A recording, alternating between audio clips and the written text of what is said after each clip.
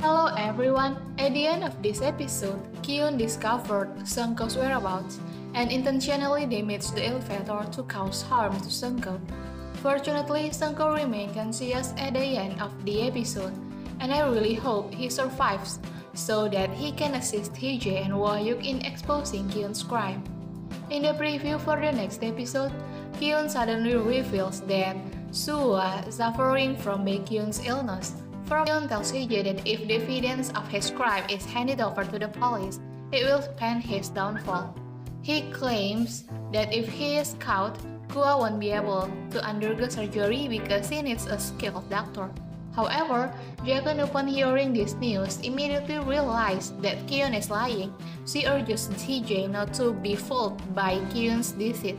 Despite Kiyun's lies, Hye insists that she must still meet Soo-ah as she is her mother and wants to see her sixth child. Okay everyone, that's the preview for this time and thank you for watching my video.